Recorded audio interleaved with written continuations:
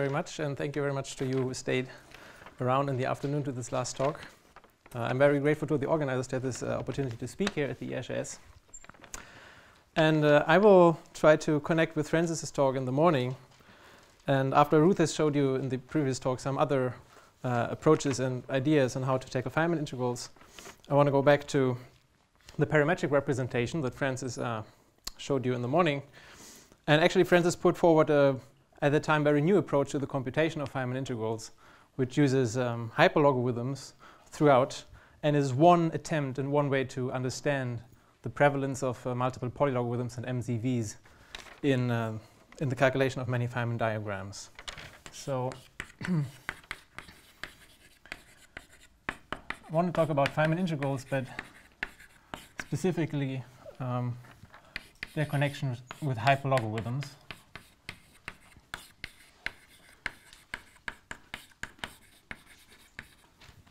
And the motivation for this particular approach is, or the goal is to understand why are so many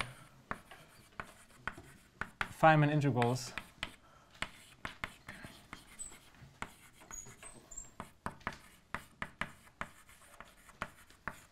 so just abbreviate by Fi expressible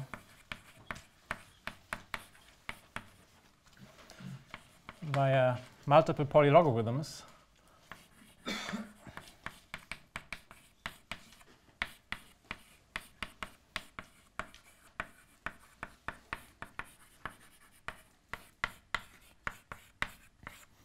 and Francis already showed you these functions in the morning. I just recall briefly. So these are functions which you can define like the multiple series I just write down now. So they're indexed by a bunch of integers and 1 to nd, and they depend on several complex variables. And one way to define them is via this summation over nested integers, k1 up to kd. And then the thing you sum is just the monomial indexed by this summation indices in the parameters, divided by the summation indices raised to certain powers as dictated by the index of the multiple polylogarithm. So we have seen already some examples also in Ruth's talk where these functions show up in Feynman diagram calculations, and it's still today sort of mysterious why there's so many of them where this is the case. But you also know, remember, not all Feynman diagrams or Feynman integrals are of this form. We know explicit counterexamples, and we have many conjectures of graphs where we are pretty sure that they're of a much more complicated form. And if you think of the whole world of Feynman diagrams, you might actually say probably this is a set of measure 0 in whatever kind of measure you put on the set of Feynman graphs. But the surprise is that for most things which are relevant for physical calculation, it's actually you get already very far with just these Feynman diagrams. But still understanding why they are of this form is very difficult. And I will try to demonstrate to you one approach which at least in some cases makes it very clear why this is the case. And I try to be very explicit and very down to earth, so I decided to take an explicit example that we have seen already and try to compute it from beginning to end. So if anything is unclear in the meantime, please interrupt me, because it should all be first or second year calculus, I hope. But it's still interesting because you see what's actually the important ingredients why this approach works. So the idea that we want to follow is take the parametric representation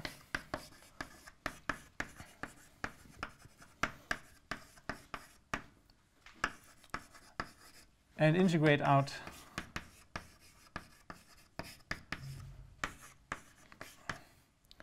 one Schwinger parameter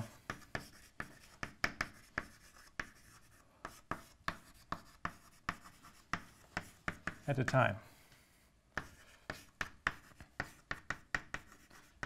So recall that we had parameters associated to each edge of the graph called alpha e, when we did the Schwinger trick.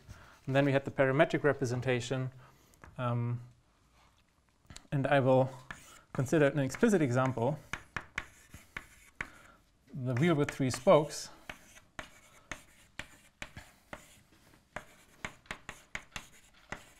Which was the first non-trivial example that Francis mentioned in his outlook. So what was the wheel? It is this graph. So it is a wheel. It has 3 spokes. Let's call these edges 1, 2, 3, 4, 5, 6. As you can think of it as a graph in phi to the 4 theory with 4 external legs, but because it's logarithmically divergent in 4 dimensions, it has this residue, which I will denote by I, of this graph, which is just the integral over omega g divided by the square of the graph polynomial, the first semantic polynomial. And what did this mean? I will evaluate this integral finally, so we just have to integrate from 0 to infinity all the Schwinger parameters. Well, not actually all of them, because remember, in this form, it's a projective integral. So when we make it affine, we can restrict an arbitrary hyperplane. And I will choose the hyperplane in that form that I just set alpha 6 to 0.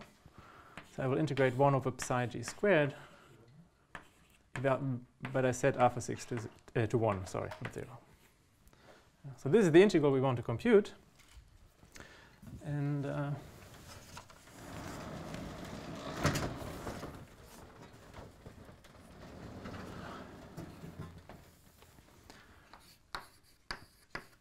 recall that by definition, this semantic polynomial psi g was the sum over all spanning trees. And each spanning tree contributes a monomial, which is the product of all edges not in the spanning tree. So in particular, this is linear with respect to each individual variable.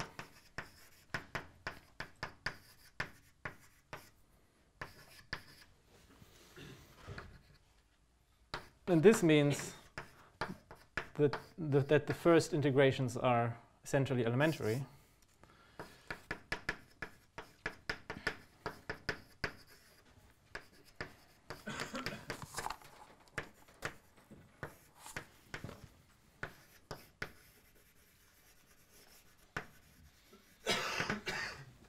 So how does this work?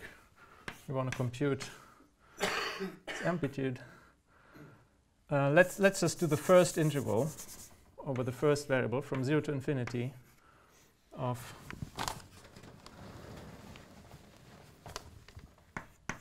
over alpha 1 over psi g squared. I just reminded you that this is a linear polynomial. So let's just say that I call psi upper 1 the coefficient of alpha 1 in this polynomial and psi lower 1 the constant part.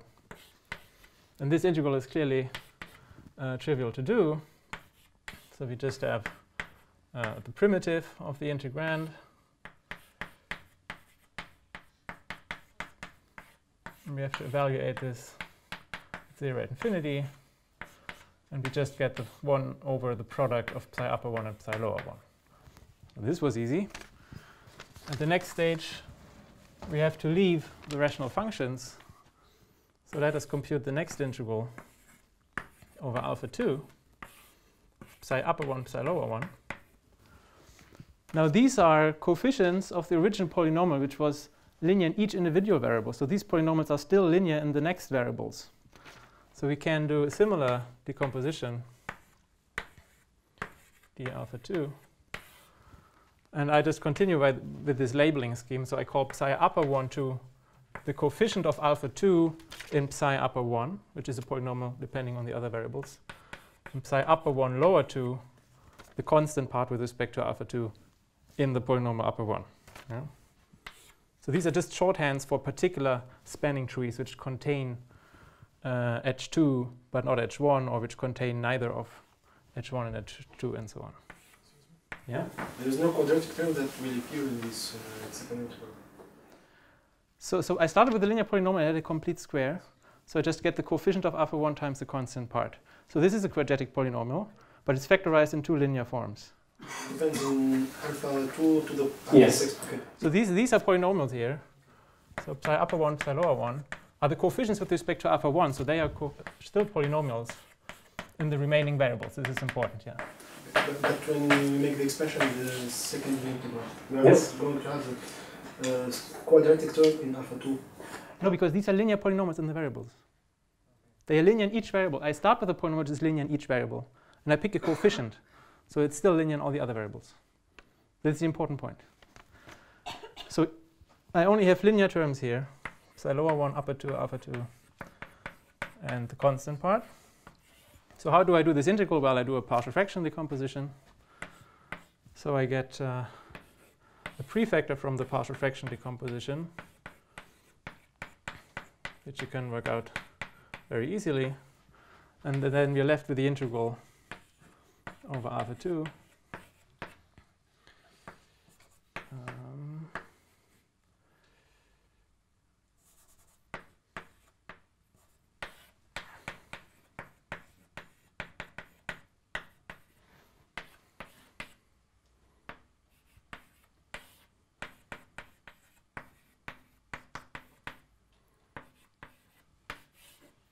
So I hope you can all believe this formula. And now we can just compute this integral in terms of logarithms that evaluate at 0 at infinity. And then this thing here just becomes the logarithm of psi upper 2 lower 1 and psi upper 1 lower 2. And in the denominator we have the other two coefficients, psi upper 1 2 and psi lower 1 2. So what we've seen here is that we can very easily integrate the first two variables. And at that stage, the partial integral we have computed so far is the logarithm of some coefficients of the graph polynomial. And it has a prefactor, which is given by this polynomial from the partial fraction decomposition. Now, the idea is to continue with this and integrate out one variable after the other. But in general, now we're in a difficult situation because this is now genuinely a quadratic polynomial. This is before because we multiplied two linear things. And if we want to integrate again, we would like that this is actually continuous factorizing in these linear forms as we saw here. So let us have a look what this actually is in this case.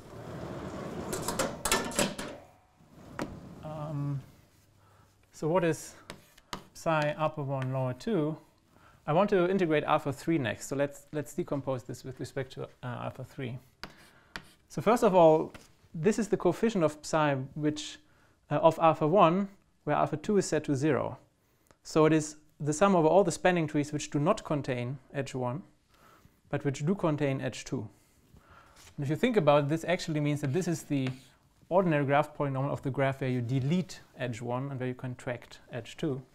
This is a so-called contraction deletion formula. And if you take the graph, delete edge 1, but contract edge 2, what happens is that 6 and 4 become parallel. I have 6 and 4 parallel. And you still have 3 and 5 in the business. So this is actually this graph polynomial. But I want to see how it depends on alpha 3, just for the fun of it. So I know this is linear in each variable. So what is the coefficient of alpha 3? Well, it's again the spanning trees which do not contain alpha 3. So I can just delete edge 3. And then I'm essentially left with a one-loop graph. And we know from a one-loop graph, we just get the sum of all the edges in the loop. And then we have a contribution where alpha 3 is 0. So I have to contract alpha 3. So this gives me the graph polynomial of the sunrise, which we have seen with the edges 4, 5, and 6. Just as a reminder, this was the symmetric polynomial in two variables, which you have seen already in Francis's talk. Now we can contracted edge 3 at this time, does it? Yes. So I do the decomposition with respect to alpha 3. I look at the coefficient of alpha 3 and what happens when I set alpha 3 to 0. So I contract alpha 3 and then everything becomes parallel. Now we can just do the same game the other way around. So I delete edge 2 and contract edge 1. Then 5 and 6 become parallel. And 3 and 4 remain. And again, I can delete alpha 3 also. Then I have only alpha 5 and alpha 6 remaining in the loop. And I have the same, when I contract 3, I still get the same sunrise polynomial. I don't bother writing the indices here. And we also have upper 1, 2, which means that I delete both edge 1 and edge 2. Well, what happens then is that you have this lonely 6 hanging around, and the edges 3, 4, and 5 remaining. This is just a one-loop graph, and I just told you that you just have to sum all the variables in the loop to get its polynomial. Then the last guy is the one where we set alpha 1 and 2 to 0. So we contract both edges alpha 1 and alpha 2, which means that the edge 3 is now both endpoints of 3 are now connected, because if we contracted 1 and 2. This looks a little bit odd. So we have this vertex where now edge 3 is like a self-loop. And then we have the sunrise of 4, 5, and 6 here. But what does the self-loop mean? You're summing over spanning trees. I mean, no spanning tree can contain edge 3, because then it would have a loop. And the spanning tree is not allowed to have a loop. So actually, no spanning tree contains alpha 3, which means that alpha 3 actually multiplies this polynomial. It's the divisor of the polynomial. And then the thing that remains is just, again, this sunrise polynomial. Again. So you will soon see the reason why I wrote it this way. So what is actually this denominator? We want to understand this quadratic polynomial here.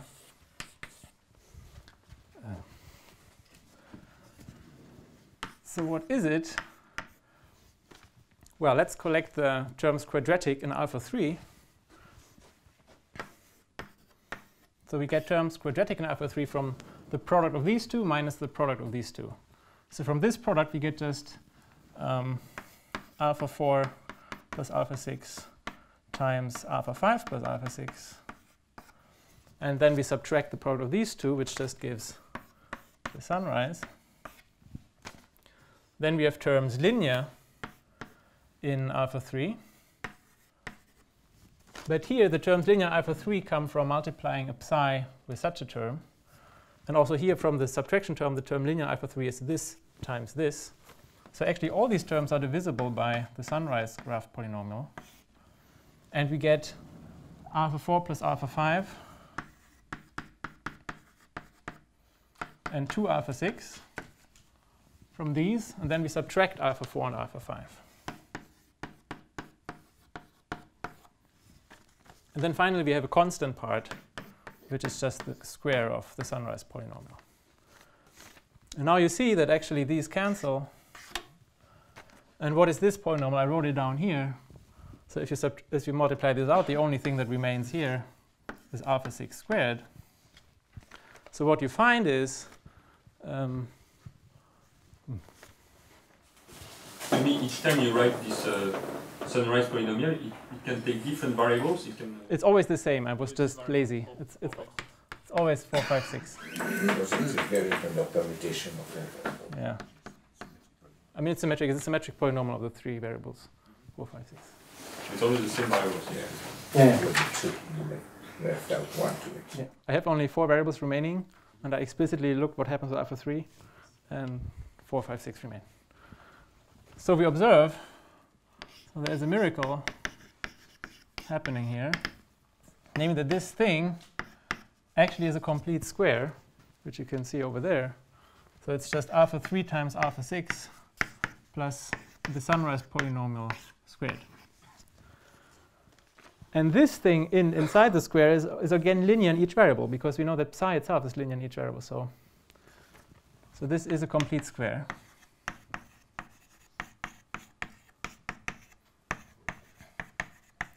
Of course, there must be some explanation for this. And this is an example of so-called Dodgson identities.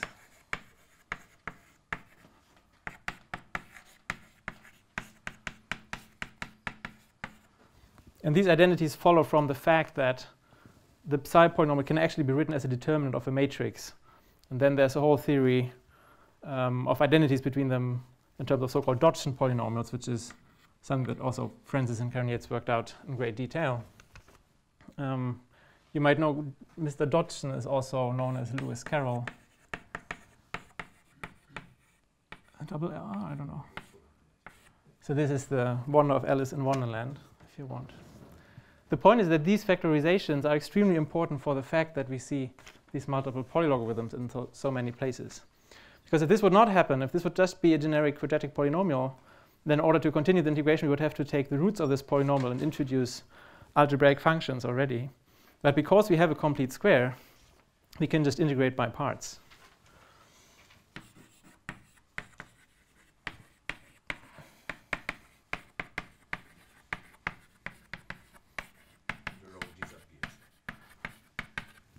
Yeah, so if we integrate by part, we get one term where we just integrate the complete square and we keep the log, but just evaluate it after 3, 0 at infinity. And we get other terms where we have to integrate still, but the log became rational. Then we do again separation, partial fraction decomposition, then we again get logs. But the point is, we don't get a dilogarithm. Yeah? So in the next integration, because of this complete square, we remain in the world of logarithms and elementary functions. And the result of this, that the period or the residue of this graph, you get because of this integration by parts, you get actually several terms, but you can rewrite them with a symmetry, and you actually see that you can write 3 times the same integral, which in terms of alpha 3, yeah, 4, and then the sunrise polynomial and a logarithm. 4 plus alpha 5, alpha 4 plus alpha 6 over this sunrise polynomial. Yeah, this is an easy exercise to do this calculation that you get this expression. The point is that because of this complete square, we didn't get a dilogarithm at this stage. Now I want to write this out explicitly. So remember, we have 3 variables left, alpha 4, alpha 5, alpha 6. But alpha 6 is set to 1. So we are actually only left with a 2-dimensional integral. And I will just rename the variables. So alpha 6 is 1. Alpha 5 I call y. And alpha 4 I call z. And this is the integral 0 to infinity dy over y. And you can do the partial fraction decomposition here, which I already did for you here in this expression. So we get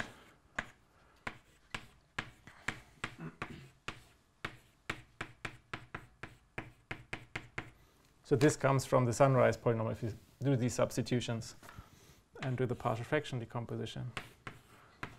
And then here we just get, this is now called z plus y, z plus 1, and y plus 1, z plus y over y plus 1. Okay. So we boil down the computation of this integral to do this 2-dimensional integral over logarithm. And we again see, I mean, there were already Dodson identities at place in the first thing that I showed you in detail, but also in this integration by parts procedure here, we have to do new partial fraction decompositions. And also there, you actually make use of Dodson identities. So the observation here is that, again, everything is linear. Everything factorizes into linear functions in the next integration variables. Yeah? So if you now integrate z, everything is linear. And then with respect to y, and also the arguments here are linear and z. So everything looks very linear. And where is the...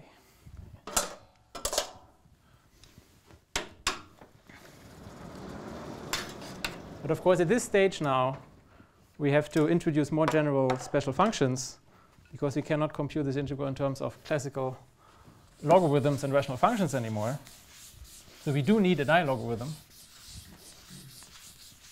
But the question is, how do you represent these polylogarithms? I've just erased the sum representation, because we don't want to work with the sum here. We want to have an iterated integral representation. So we want to exploit the iterated integral representation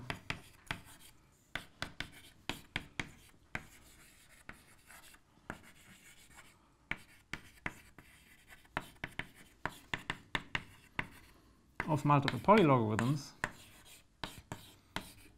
So multiple polylogarithms are not only sums, but you can also write them as iterated integrals. And so for this, let us take a set of points in the complex plane. It should be a finite set. And we think of, or we call these elements of the set singularities or letters. But I want to write them with a special symbol. So I introduce symbols omega sigma, which should indicate that this is actually representing a differential form for all these letters.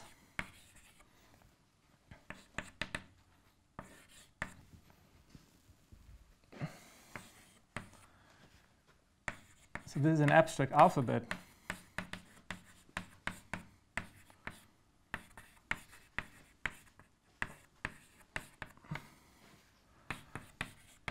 And then we can define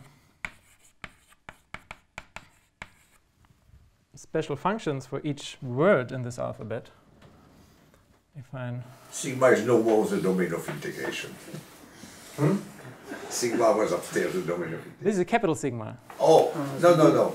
In the integral, IG. Yeah. But I mean the element. Oh yeah, so sorry, yeah, this is a different sigma, yeah. Sorry.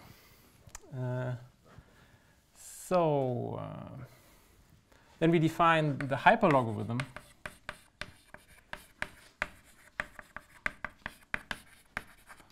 Lw of z associated to a word W in A star. So W is just a sequence of these letters by the following rules. First of all, if you have a string of omega zeros, this just should be the powers of the logarithm of z, the normalization by n factorial. And then we also want that if you take a hyperlogarithm which has a word which begins with some letter, and then there come some other remaining letters, that this first letter tells you the differential behavior. So this should be 1 over z minus sigma times the hyperlogarithm associated to the tail of the word. So this is just the reverse way of writing down an iterated integral. But it does not fix the constant of integration, of course, which we require now, such that the limit when z goes to 0 of these hyperlogarithms is 0 unless the word is of the form omega 0 to the n. So if you have a string of zeros, we just fix them to be the logarithms, which of course diverge quite mildly at 0. But for all the other hyperlogarithms defined in this way, we should think of them as iterated integrals from 0 to z. So in fact, can we have an example now? Sorry? Can we have an example? Yes, sure. That's exactly what's going to happen next.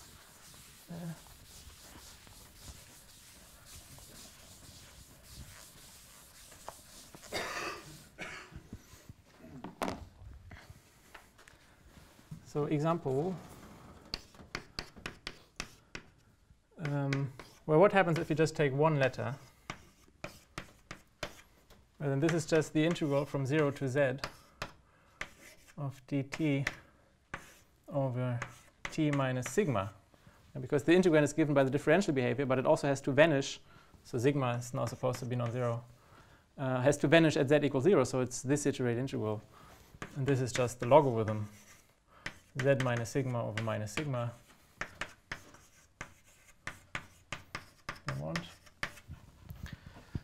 Then there is L omega 0 omega 1 of z. What does this look like? Well, we have to integrate from 0 to z d t1 or t1 minus 0.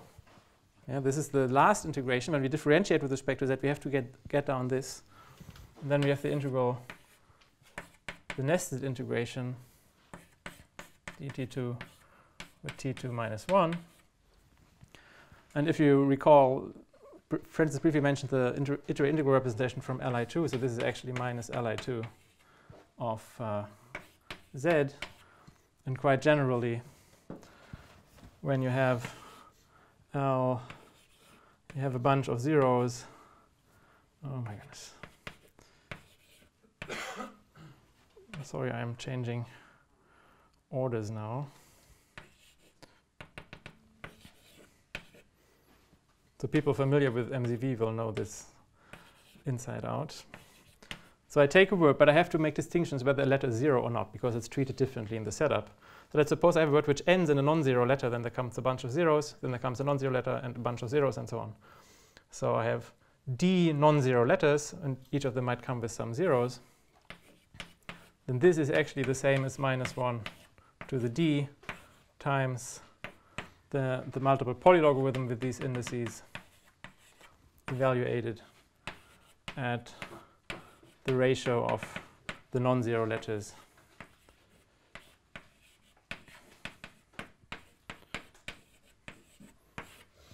So we get all the multiple polylogarithms just in a particular representation. This is the point.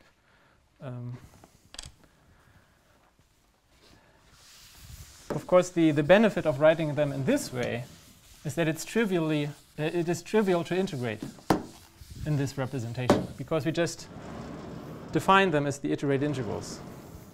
So if we just continue our example over there, let's just rewrite this logarithm here as an iterated integral in this form.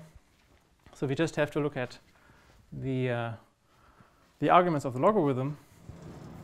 So this integral 0 to infinity dz 1 over z minus 1 over z plus y over 1 plus y. This logarithm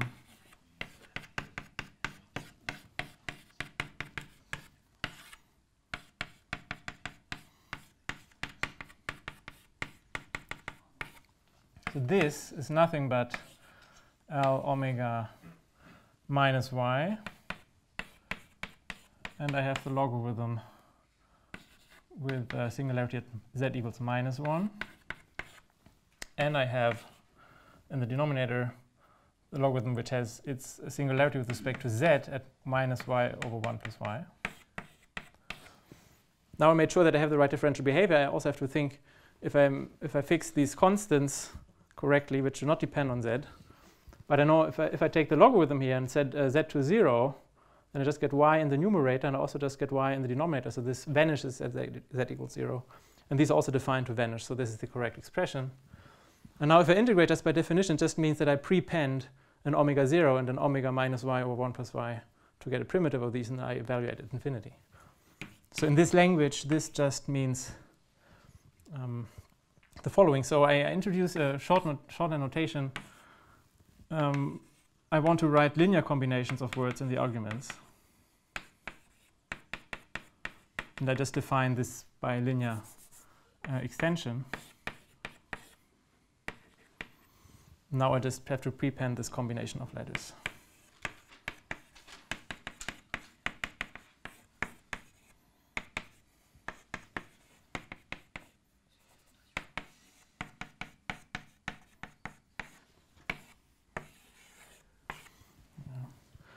So what I did now, I expressed the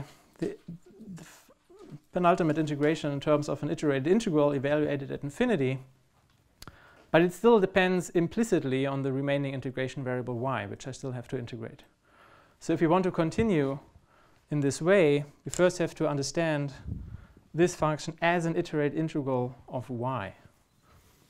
So I hope this is clear. The idea is that at each stage in this process, we want to express the integral, the integrand, as an iterated integral, namely a hyperlogarithm, in the next integration variable.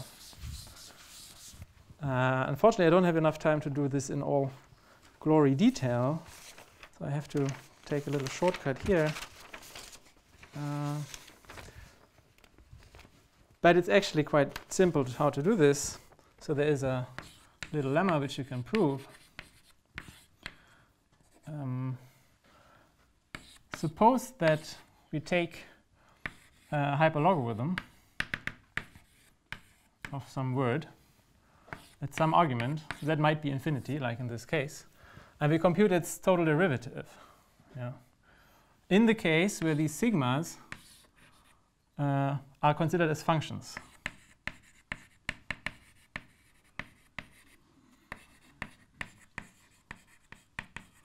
So they're not fixed. We really compute the full total derivative. And you can actually prove that there's a simple explicit formula for this. You have a sum over all the letters, and you take the word where you delete one of those letters, and then you have an explicit logarithmic total derivative of the consecutive differences of the letters. Yeah. So the proof is differentiate under the integral and integration by parts. But it's really a very simple exercise to do this. There are some boundary terms in this formula, so there's a sigma 0 appearing here, which is defined to be z, and a sigma n plus 1, which is defined to be 0. These correspond to the boundary terms of the integration. So actually, this is a totally symmetric formula. Now, with this formula, if you apply the total derivative now to such an expression, you see this grading by weight, this recursive structure, which is so special about multiple polylogs, coming into place here. Because you know, if you apply the total derivative, on the right-hand side, you only have lower weight multiple polylogs, which have one letter less, and explicit logarithmic derivatives. Now, in our case, these letters here are rational functions of y. So if you compute the logarithmic derivative of the rational function, you just have to factor the rational function into into the zeros and poles with respect to y, and we get a hyperlogarithm. The differential form is defining a hyperlogarithm.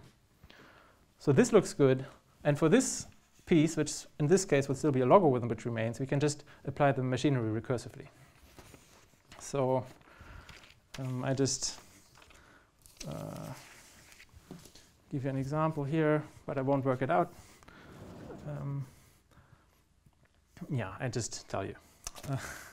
So this function here,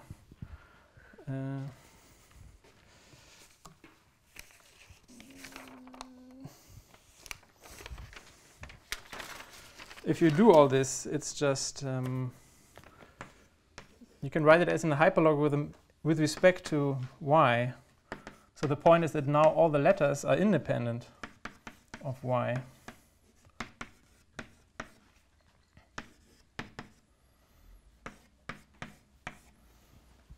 So you can convert this representation to this, and this is algorithmic. There's no magic in this process. But now the final integration is trivial, right? Because we just have to integrate. We have to multiply this with 1 over y and integrate from 0 to infinity. So this just means that we have to put another omega 0 in front. So we finally arrive that the residue of the wheel with 3 spokes graph that we started with is 3 times this thing. So we have now an iterated integral of weight 3. And as a hyperlogarithm, it has this form.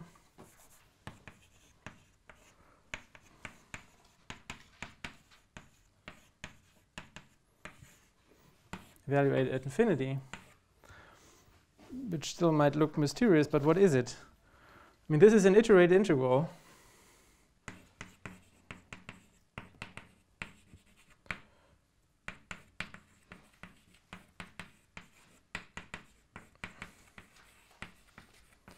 On c minus 0 and minus 1. So we immediately know that it is a multiple zeta value. You can also think of it as a period of M06. And if you want to write this as a multiple zeta value, you just use Möbius transformations, for example, or associators which relate infinity to 1 in some way.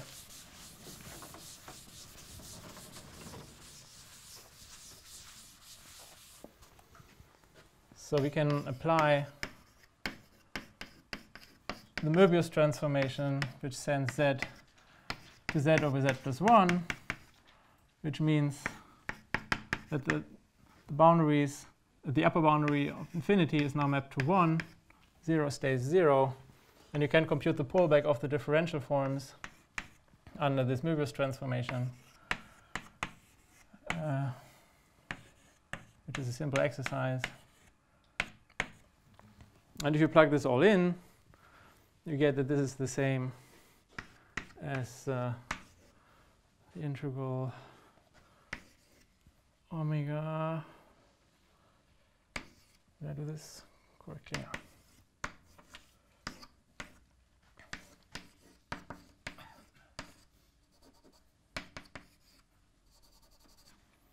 Omega 0, omega 1. And this is now a hyperlogarithm evaluated at 1, which is essentially a multiple zeta value. There's still a little thing with the regularization you have to do because it starts with 0, and you can use a shuffle product. But if you use this, you can show that this is the same as yeah, you have. If you multiply this out and do this little thing, which I don't have time to explain, but it's really not that difficult. You can rewrite it in this form. And if you just take the definition of the multiple polylogarithm, how they relate to these hyperlogarithms, namely this formula, I see that this is essentially Li3 and this is Li1, 2. So this is 3 times Li3 of 1 plus Li1, 2 of 1, which is 6 times zeta of 3. Okay. So I spent an awful amount of time on explaining this first non-trivial example, but I hope it was at least understandable to some degree. The amazing aspect of this calculation is that it gets you ridiculously far in practice. So at least in some families, for example, these single-scale massless 5⁴ integrals that Francis was mentioning, this is a case where we have, I would think, the best knowledge concerning the expansion in the loop number, how far can we get and still compute a lot of integrals. This is really outstanding compared to other kinematric configurations, which can be much more complicated. Yeah, so we know we already have 2 loops where we get elliptic things, these massive sunrise diagrams. But in these massless diagrams, following these lines, one can get quite far. And the basic idea is exactly the same. So let us recap what we did. We computed partial Feynman integrals, meaning I call this I index k, or Francis calls it I index k, which still depend on the remaining variables from k plus 1 up to the final variable. So integrate from 0 to infinity the first k variables.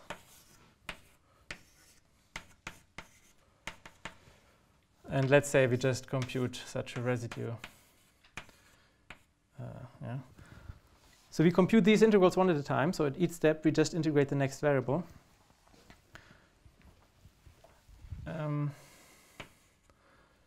The prerequisite for doing this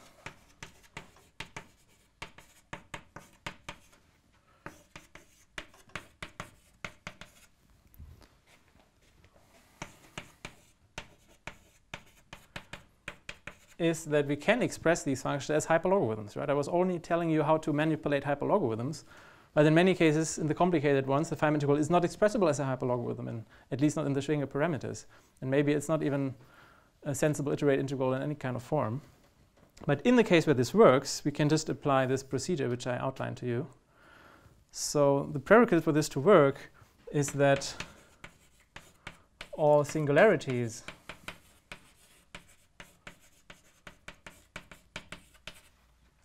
of this function, which is a multi-valued function of these variables. So there are some devices, there's some variety which describes where this can pick up monodromies. But we need that all of these singularities are linear in the next variable.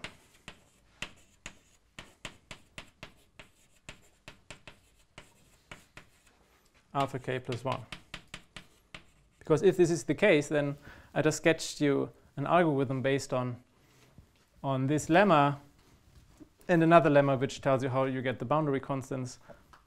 There is an algorithm which in this situation can transform a representation given in such an implicit form into a representation which is explicit in y. And then we can just find a primitive by prepending letters or doing integration by parts, and we can compute the Feynman integral. So the message is that all this will only work in very special situations, but if it works, the whole procedure is automated. It is implemented in computer programs, so we can try to focus our attention on the actual geometry which sits behind this computation. So the actual integral itself, what happens here, what are the precise polylogarithms which appear, this is not so important. The only thing that is important is what kind of singularities are there and how do they depend on the variables. So I just want to briefly sketch the idea behind this. So in the beginning,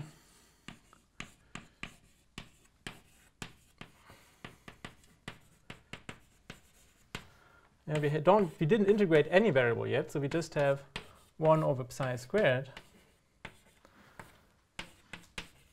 The only singularity is psi. You can only have a singularity when psi vanishes.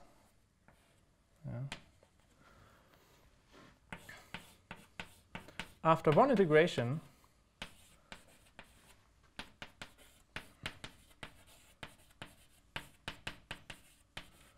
so what happened after one integration? I'm not sure if I still have it anywhere. Oh, I still almost do. So after one integration, what are you doing? We did this, we just got 1 over psi upper 1, psi lower 1. So apparently we now have 2 potentially different singularities.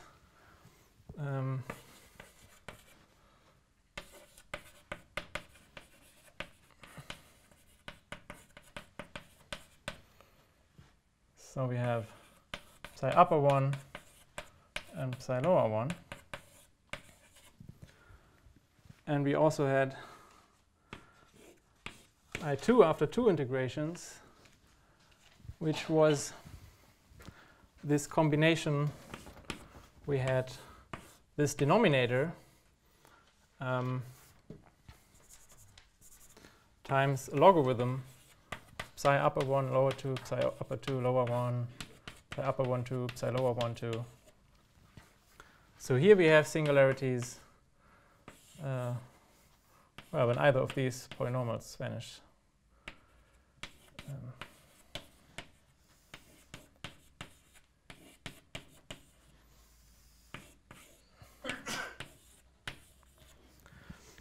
But the important point is that the set of singularities, if you reduce this, then this was also a linear polynomial, right?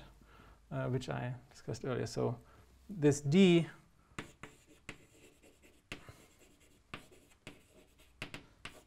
was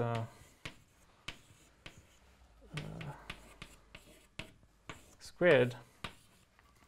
So also in this case, the prerequisite is actually fulfilled, that all the potential singularities are linear in the next integration variable. Now, if we want to understand Feynman diagram and all the amplitudes that we might associate to this diagram, it is enough to just look at these polynomials and how these singularities develop when you integrate out more and more variables. So there's a name for this, which is something that Francis introduced under the so-called polynomial reduction, which is very interesting and it's very important. But of course, I only have 5 minutes left. So I'll just say to you that there are algorithms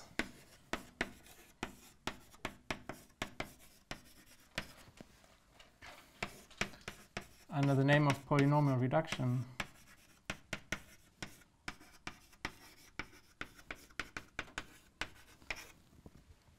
to compute upper bounds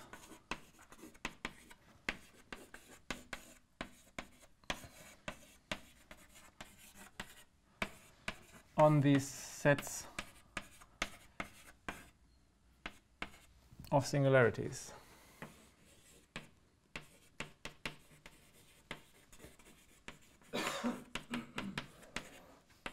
They actually have a name, they're called Landau varieties.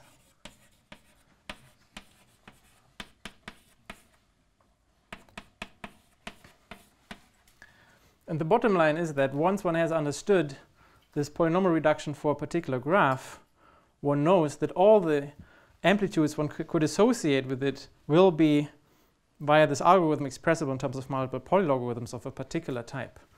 So note, the actual integrand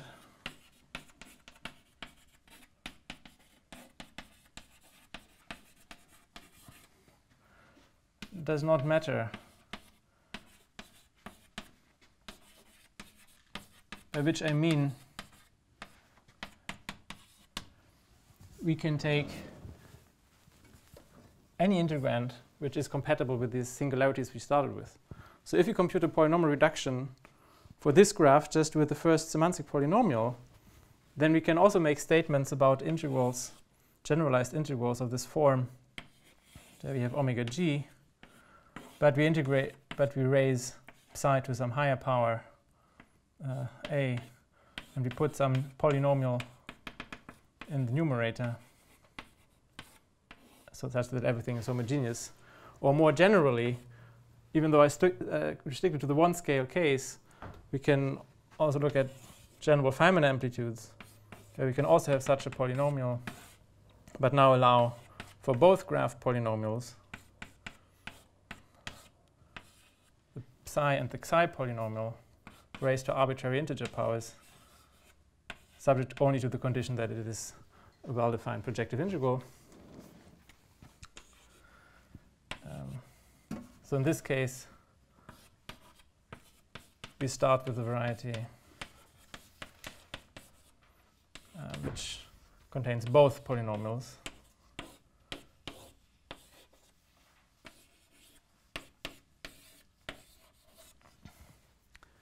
Which in general makes things more complicated.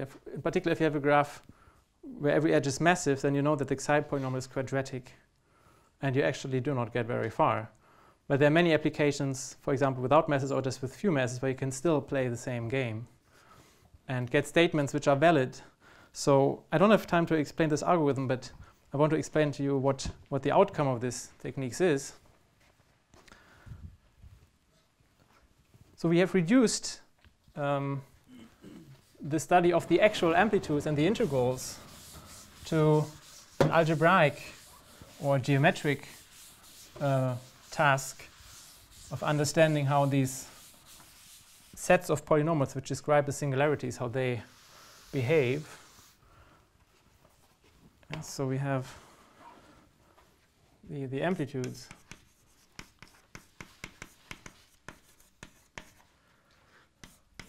Ig, which of course come from the graph. But somehow we take a detour, we make things more complicated. In order to understand the amplitude, we understand something much more complicated. We study how these partial integrals depend on all these Schwinger parameters. Yeah? So here we have a chain, how we get here via these integrals, partial integrals, k plus 1 up to n. And in case of kinematics, they also depend on q and m. But we do not even need to know anything about these explicit functions. We only need to know the places where they could have singularities. So actually, we get information about these by looking at these sets of polynomials.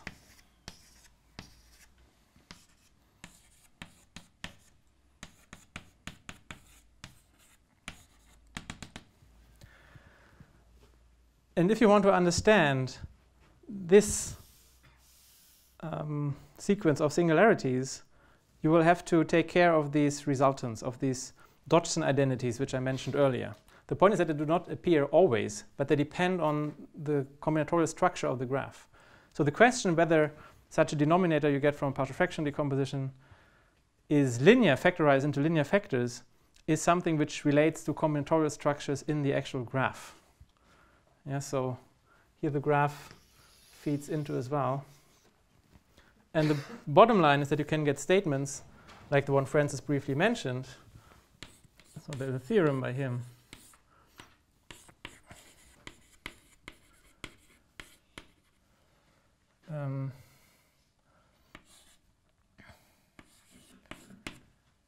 Let G have vertex with,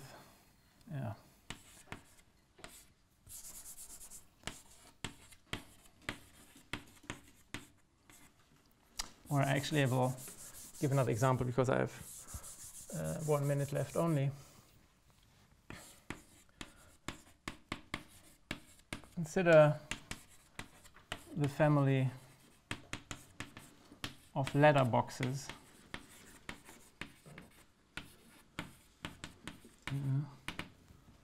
So these are the integrals with 4 external legs, but you can make them arbitrarily big. And you can make 2 legs massive on the side. So you can have a triple box. This is what would be called a triple box. And you can have arbitrary n-upo boxes with 2 massive legs. So we have an infinite family of Feynman graphs. Then if G is such a graph, then the actual amplitude associated with this graph as a function of the 4 momenta with these side constraints is a multiple polylogarithm. And you can actually say what kind of multiple polylogarithm. So you can write down an upper bound on the differential forms which make up this iterated integral. Or in other words, you can specify what the arguments of this multiple polylogarithm can be in the worst case. And there's another class of graphs which Francis studied, which are vertex with 3 graphs. So the idea is that those contain graphs, for example, with 3 external vertices, like these things. And again, you can generalize this to have 3 external momenta. And because these graphs have a very special combinatorial structure, they're very rigid, you can use this structure to prove factorization identities of these Dodgson polynomials, which then tells you that the actual amplitude is a multiple polylogarithm of a particular type. And in practice, you can also use this to do explicit computations. So I want to end here, and thank you for your attention. And yeah, thanks.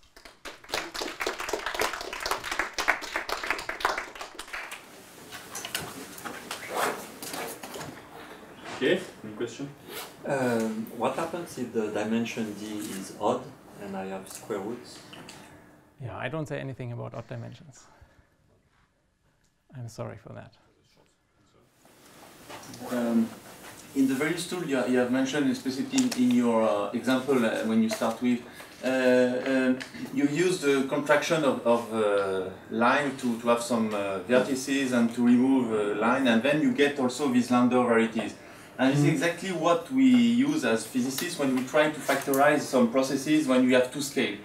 So, for example, you have 2 scales, okay, and you want to investigate how certain class of diagram can be factorized in order to describe the confinement part and the hard part, okay? And that's explicitly what most of people involved, not in exact computation, but in a factorized form for high energy, do every day. There's an expansion in like... Yeah. To try to get asymptotic, to even get the power expansion, like what we call twist expansion in QCD. So does all this machinery could say something interesting on this? Well, I think so. Essentially what you're doing whenever you're doing an asymptotic expansion like this on other cases, I mean, in physics there's this whole business of expansion by regions, for example, where you just take an individual Feynman diagram and look at an expansion where some momentum gets big or some mass gets big, or you're doing this kind of thing. You're always doing, in this picture it has a unified interpretation in some way, because you look at this integral which is made up of this psi polynomial, and here in this polynomial you have your different masses and momenta, and now you're looking at what happens when one of those dominate and the others. So essentially you would hope that you can expand the integrand in this limit and then just compute the integrals themselves. And the only problem is that if you do this expansion you might introduce new divergences which you might have to take care of. But if this is not the case, then you're right. So you're using in this case a factorization of this polynomial in this particular kinematic limit. What I did here is that I looked at a factorization of the psi polynomial, which does not involve any kinematic invariance. But you also have factorization polynomials for the psi polynomial, and they are all very important also in the motivic approaches that were mentioned today. So yeah, I mean, it's certainly very much related. What you also realize immediately when you do this is that when you do such an expansion, you simplify the situation drastically, because you replace this complicated bit by a product of two much simpler polynomials. And then essentially the polynomial reduction also breaks down into two independent pieces, because the variables separate somehow. So yeah, so we do have cases where, for example, in such an expansion, everything is linearly reducible and you can compute the coefficients in terms of multiple polylogs, whereas for the full actual function it's much more complicated and you do not know what happens. So this is also one approach to try to get closer to something very complicated which you don't understand. A question? Can I ask? In the same spirit. So if you have a gauge theory, okay, you have of course sum of many diagrams, and each individual diagram produces you some, let's say, power of hard scale or whatever, okay, which has completely nothing to do with if you perform summation. So do you have some clever way to treat numerators, okay, in parametric representation, to combine, okay, somehow? I must say no here. Of course, the hope is that there should be something, and you would hope to find. But so far, as I'm aware, there have been some attempts, but it is not yet clear how to do it. The problem is that you have all these integration by parts relations. So in the ideal world, you could just take the representations for different diagrams with their numerators and put them all in one numerator and look at this integral in one go. And then you would hope that you see the cancellations of the leading degrees or whatever. The problem is that even though this is a sort of canonical representation for a diagram, it's not the unique one, because you have all these integration by parts identities. So you can imagine situations where you take a sum of two terms and they don't look, that there are no visible cancellations at all, but when you do partial integration or write in a different form, then they are manifest, and then it's easy. So I know that some people have tried this in other applications to try to combine different diagrams and see why certain cancellations happen in gauge theories. But as far as I'm aware, this is still very much work in progress, and we don't yet know the right approach for this. The problem is really that the representation is not unique, and you would need a way to find the right representation in order to see it easily. So, but probably finding that representation is as complicated as solving the problem. So. What you have done here was not a change of representation. I mean, the steps of your computation, you see it as a change of representation. You mean change of variables, or? Yes, I mean all the steps which you transform the integral of. Yeah, but I only look at one integral at a time. Yes. Yeah, and I'm changing it. That's right. I'm changing the representation of my actual. I don't change the function. I just rewrite it in a different way, which makes it essentially trivial to compute the integral in this new representation. So this is the whole point. What I should mention briefly is that, of course, this is a very simple-minded approach in the sense that I just take the Schwinger parameters, which are 50 years old or 60 years old at least, and try to do the integral in these variables.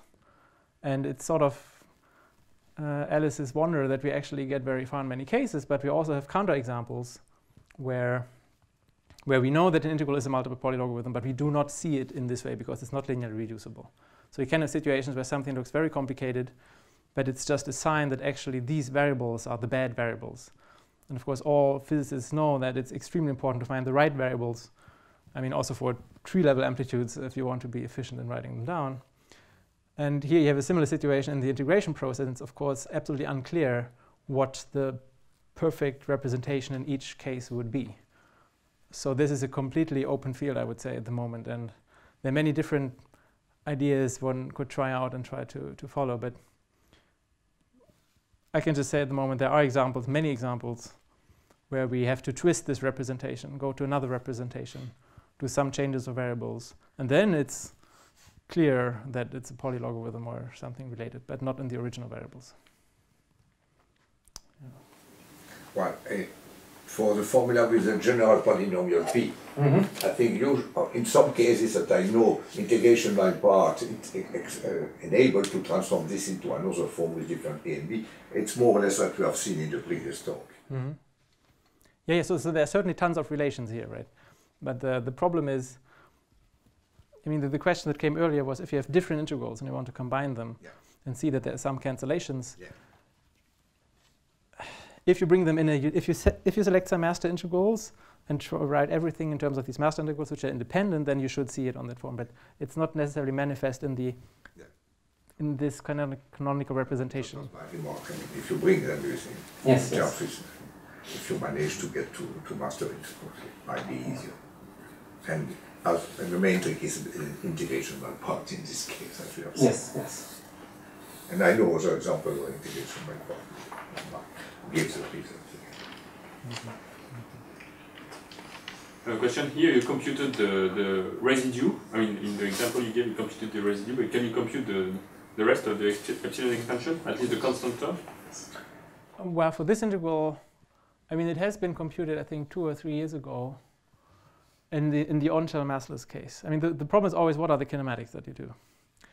So if you look at the V with 3 spokes, and you just look at it as a 3-point function, so you put one momentum to 0, but take the other 3 momenta as arbitrary, then it's in this class of vertex with 3 graphs. I didn't have time to describe these, but this function you can compute explicitly in terms of multiple polylogarithms to all orders in epsilon, close to all even dimensions, with arbitrary powers on the propagators. As soon as you go to 4 off-shell external momenta, I don't even know what the right representation for the kinematics is. I mean, even if you take the one-loop box with 4 off-shell momenta, it is only known in 4 dimensions. But if you go to 4 minus epsilon dimensions, you don't really know what to do, because it's just the kinematics is too complicated. So the only case I know where this is computed with 4 external momenta is also cheating, because it puts all 4 external momenta on shell. So it's only a function of 2 variables. And then it was computed by Hen and Smirnov, and it was shown to be a multiple polylogarithm. And this is actually one of these examples where, when you do it with the Schwinger parameters, you do not get linear reducibility in the sense that I mentioned here. So at some point, after one integration, you have a quadratic polynomial. So it seems mysterious, but then there's a change of variables which you can do, which makes this thing factorize, and then you can apply the algorithm, and you see you get this. But it's one of the examples where I would like to have a better reason to see why it's a polylogarithm or not. But yes, you can compute higher orders in the epsilon expansion. The reason is that when you go to, so the epsilon sits here, right, in these exponents. So if you do an expansion in epsilon, the only thing you do is that you introduce logarithms of the polynomials, which are, of course, in the space of iterated integrals over these polynomials that I start with anyway. So this is the statement that here, the actual integral doesn't really matter. So I can allow for arbitrary powers, but I can also expand in the powers and allow for logarithms. You can also have logarithms of individual Schwinger parameters in the game and arbitrary powers of those. This does not play any role for the function theory. Of course, it makes in practice the computation more complicated and takes more time, but it does not change conceptually what happens to the integral. So if you have a linear reducibility, we note these logs. If you add the logs, you're saying that you still keep this property? Yeah. So I was quite sloppy actually with the way how I defined linear reducibility. So I didn't even mention the name, did I? At least I didn't dare to write it down. Okay. Yeah, so the idea is that it's really just something depending on the polynomials. So you take the polynomials, and then you see what is the worst case that could happen. If I take an arbitrary, so you do not exactly do not want to look at the actual integral. Just take whatever integral which only has these singularities. Do one integration. What are the singularities that I could have here? And then by quite general arguments, just by looking at the vibration of this variety, you can prove these things, that these sets are upper bounds on the singularities. I mean, I hope I made somehow clear how this actually arises in the computation, because what happens if I want to compute such an integral? Well, this is a logarithm, so it is clear how to write it in this hyperlogarithm form. And the letter I get here, this here is psi upper 1 alpha 1 plus psi lower 1. So the letter will be something like, will be some L omega. The 0 is at psi lower 1 divided by psi upper 1. So after the integration, I have, of course, singularities when these go to 0. I will have to do the partial fraction decompositions, but these are all taken care of by D. So the changing the powers or anything changes the actual representation at the point, but it does not change the fact that it is a hyperlogarithm with these as an upper bound of the letters and denominators which appear. So this is the point. In a way, you make it more complicated because you have to look at things depending on all these Schwinger parameters, which are completely unphysical, of course, which only appear in the very last step when you did the last integration. But on the other hand, you abstract from the actual integrand and you look at all amplitudes which you can assign to this graph at the same time, because this is something which only depends on this geometry of the graph hypersurfaces. All right. More question? Okay, thank you.